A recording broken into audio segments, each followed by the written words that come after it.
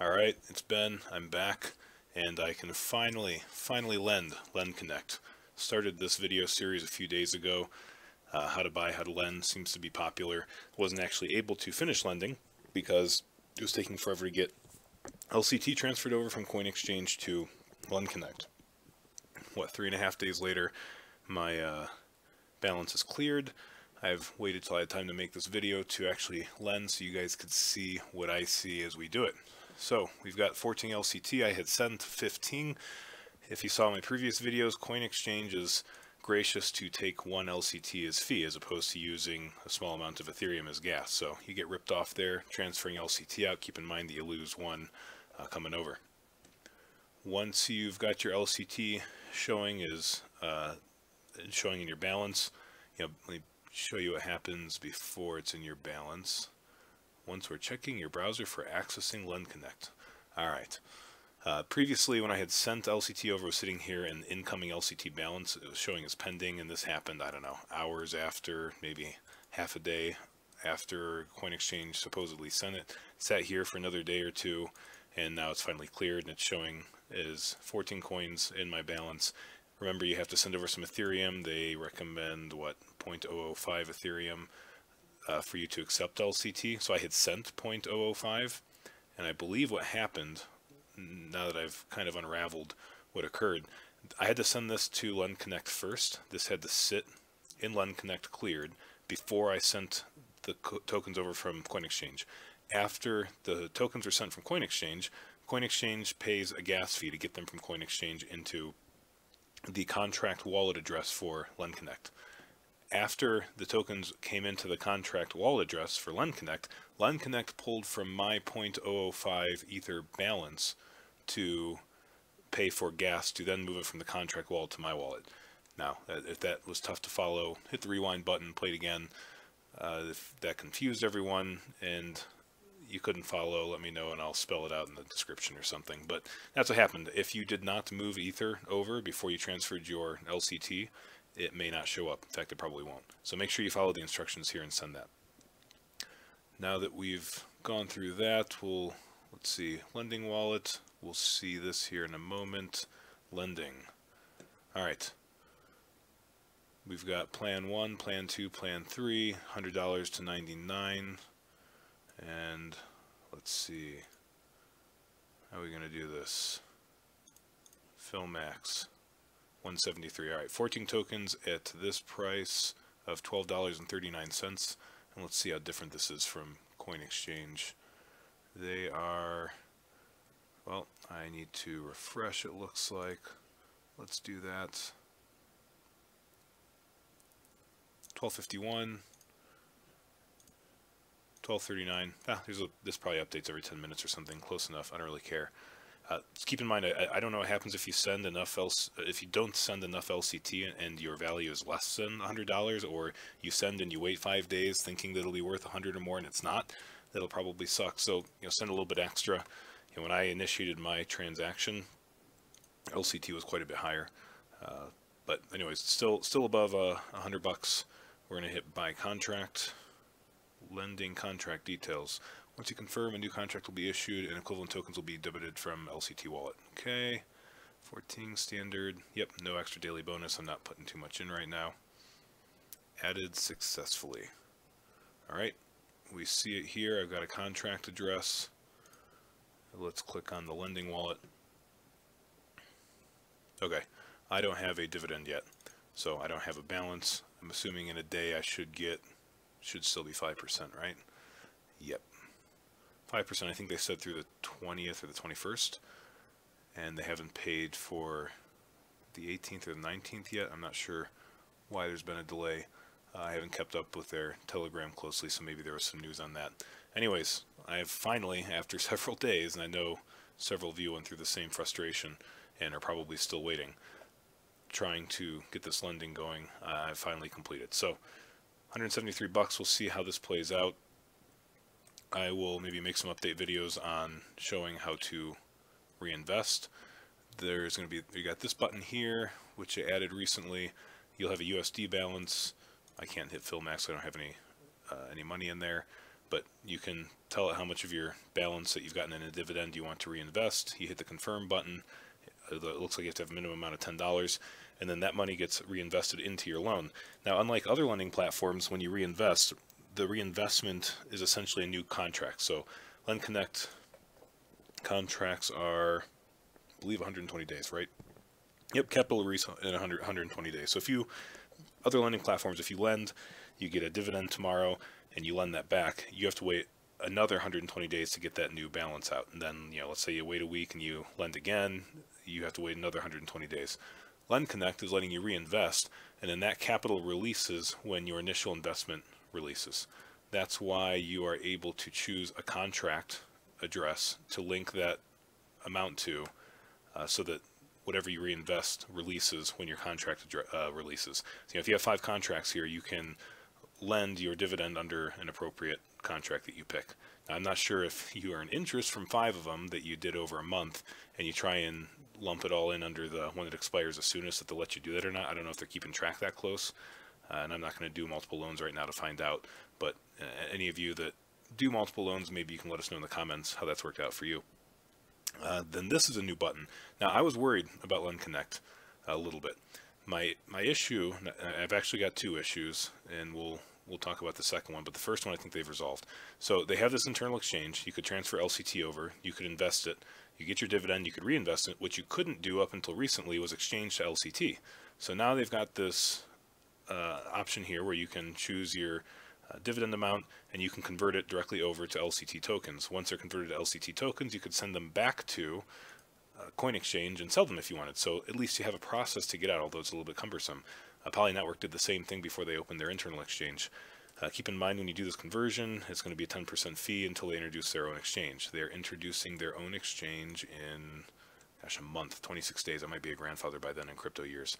So we'll see how smooth it goes. I'm very pleased that they are allowing us to convert to LCT and withdraw, and I'll test this at some point. I was concerned that if they were waiting a month to release their internal exchange and were not letting us convert to LCT, what was going to happen was, as soon as they opened up their internal exchange, people will have built up, balances, those that didn't reinvest, and they'll want to dump those and get out. Well, the moment they open an internal exchange, that's exactly what people do. It'll be massive sell pressure, there'll be very little buy pressure, and it'll just trash the price of the coin, especially when you do it all at once. Because if you have a balance here and you just want to pull your money out, you don't care how much the price fluctuates in a minute or so, because it's probably not going to be that drastic. You'll get your $200, it converts into so many coins, and then you'll pull those coins out immediately into BTC or something and get out. So the people that are pulling their balance out don't really care what the coin price is. The people who are holding coin do care, and the price of their token will go down when everyone's trying to sell, and there's more sellers than buyers. So it seems like they've resolved that issue. That was a big relief. I was going to make a video recommending that LendConnect get an option in there, this exact button, which they did, so now I don't have to make that video. But I still do have a concern in that you've got these 120-day loans, and people are able to compound those loans, and we'll go through some compounding examples here. I'll get a little bit of math, hopefully it doesn't bore people, but I think it'll be informative. People will be compounding their interest and then pulling out in 120 days. They're going to have capital release, and not only capital release, but capital release with up to 600-700% returns if they reinvest, that they're trying to pull out in 120 days. Well, in 120 days, if LendConnect hasn't really created some form of a trading bot, manual trading, high frequency trading, arbitrage, whatever, I don't know how they're going to pay that interest back, or release that capital and give them coin and their money back, if they haven't somehow made that money themselves first, if not a little bit extra. Now, a lot of other ICOs that make claims, I think what they're really doing is just relying on the appreciation of Bitcoin that they received through the ICO, or they're relying on the price of their coin going up. In fact, that's probably what LendConnect was doing for quite a while, right? People were lending at $5. They were, when BCC was $5, then the coin eventually goes up to 100 after 120, 260 days, whatever, and they've made a killing. BitConnect did, and we're able to pay back the 1% interest at the time. LendConnect, and again, this is my critique in a previous video on whether or not future lending platforms are going to survive. If they don't have a verifiable trading method, of which we've not seen any evidence of, I'm concerned in 120 days if they're going to be able to make good on all these capital releases. So, that's something you have to think about for yourself. If you lend, if you bought a bunch of coin and you lend it all, is it possible that this platform has a huge issue in 120 days? I don't know. That's something you have to decide for yourself. It's certainly a concern I have. I'm not, people might not like that I'm saying this. I'm not saying one way or another whether they do or don't. It's, until they prove that they can actually produce those dividends, I've got to assume that there's a good chance that they can't do that. They don't actually have a trading bot. Maybe they're just relying on the appreciation of their coin.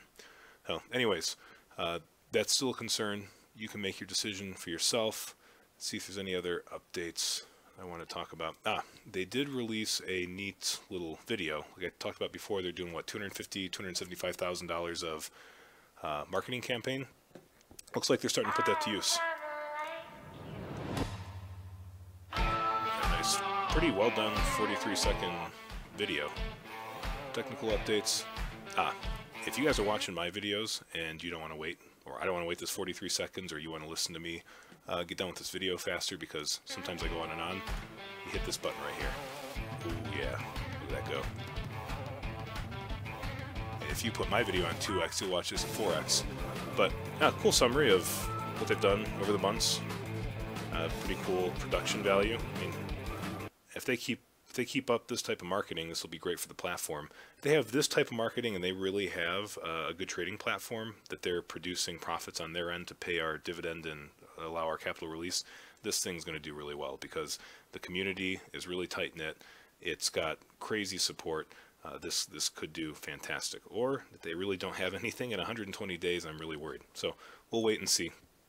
Now, I'm not going to lend many more of my coins right now, and I'm going to explain to you why with a short example.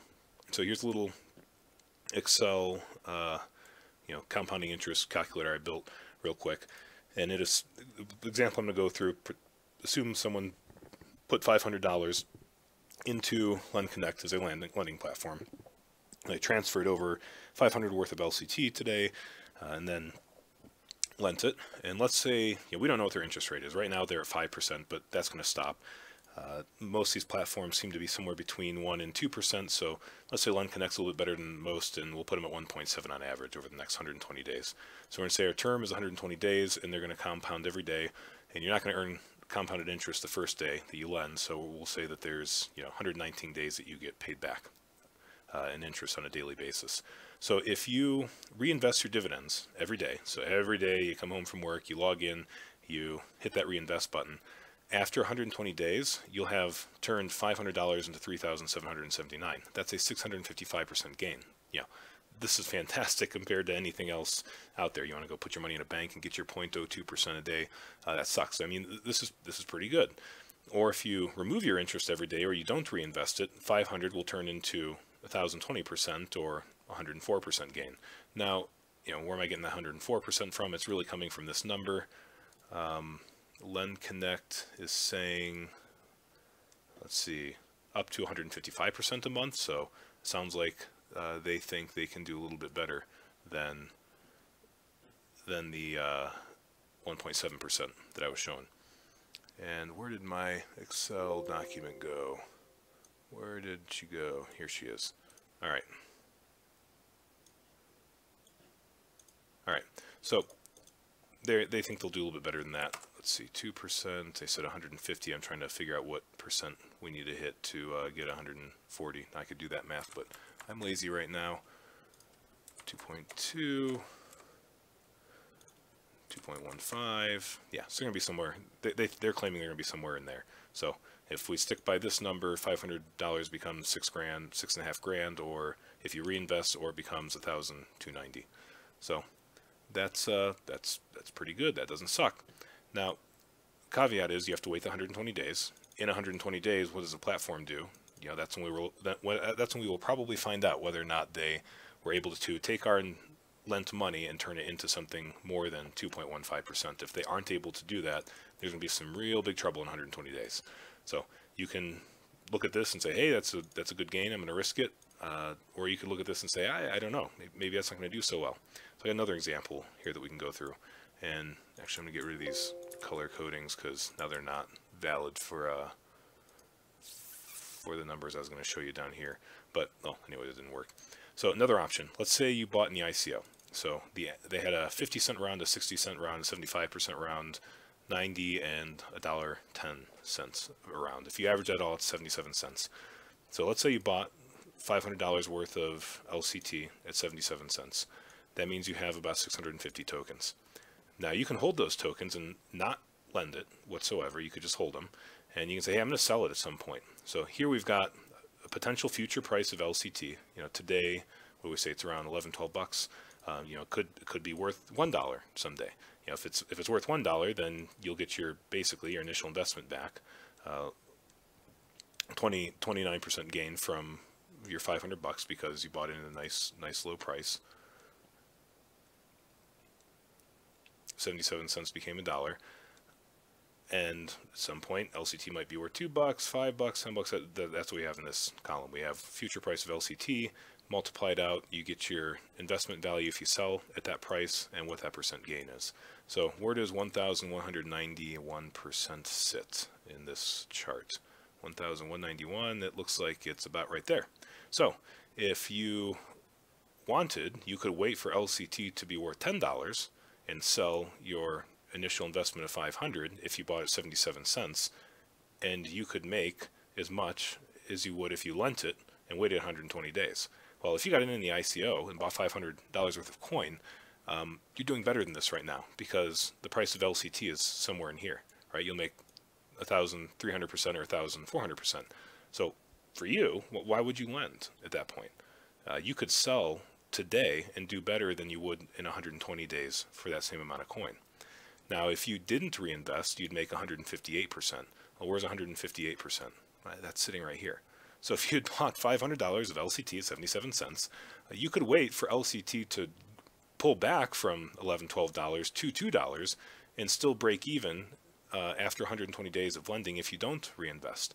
Again, now you have to scratch your head and ask yourself, why would I lend at that point if I bought in at this price, this amount, and I can get out at a way higher price than if I lend and don't reinvest? So, this is a question that you have to answer for yourself. There's a million different examples you could run through. We saw LendConnect already hit $40. So let's look at what 40 bucks does for us. It's a 5,000% gain for this scenario, and that gives you 25 grand, guys. This is insane. Almost 26 grand. So if you would have bought in at this price and sold a couple days ago, you would have done the miracle of turning $500 into 25 grand. That's amazing. So again, I'm not telling you what to do with your money. I'm trying to play through some scenarios so that you can think what's best for you. I myself, to be honest, I had bought exactly $500, but I bought the first round at 50 cents. So let's see what that does for us. Looks like if I wanted to lend my full token amount, and I had just around 1,000 tokens. Say I lent and didn't reinvest, so I get 158% gain. At $1.50. If LCT is $1.50, I'd at least do this well. At 1,191%, that's somewhere right in here. I can wait for LCT to drop to $6 or $7, and I would do just as well, if not better, than reinvesting. And I don't have to wait 120 days. Or I could sell right now and make 2,100 to 2,300% gain. I could sell right now for 11 or 12 grand. If I can sell right now for 11 or 12 grand and I don't have to wait 120 days and I can realize this on Coin Exchange, why would I put all my coin and reinvest it and wait that long? I wouldn't, and I'm not going to, which is why I'm probably not going to lend anymore right now. Now, if the price of LCT goes back up to $30, $40, might I sell half, lend it to support the platform if they're doing well, and then hope that this mark that everyone's talking about happens? Sure, I might do that. We'll see how things play out. That's incredible too, guys. If this hits $100, and at least for my own scenario here, if you held the coin, that's 100 grand. That's outrageous. you know, 200 bucks, 200 grand. These are outrageous percentages. You know, and I'll just run through one more example for people, because I know there's quite a few that watch this that did not get in the ICO. So let's say, I don't know, over the past couple days or before the big pop, maybe you bought in at $5, and let's say you'd put $500 in, you'd have 100 tokens. In this scenario, maybe the lending starts to look more realistic for you. If you lend and don't reinvest, again, $158, or I'm sorry, 158%, we see that around this price range. Hey, that looks pretty darn close to where we're at today.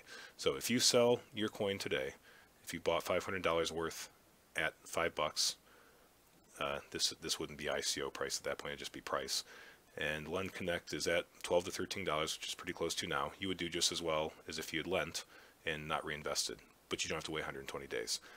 The 1,191%, where is that? 1,191. All right. For this person, they have to wait for $95 or $100 to hit. So, you know, when is that going to happen? You know, don't know the future. It's certainly conceivable that it might take a month or two.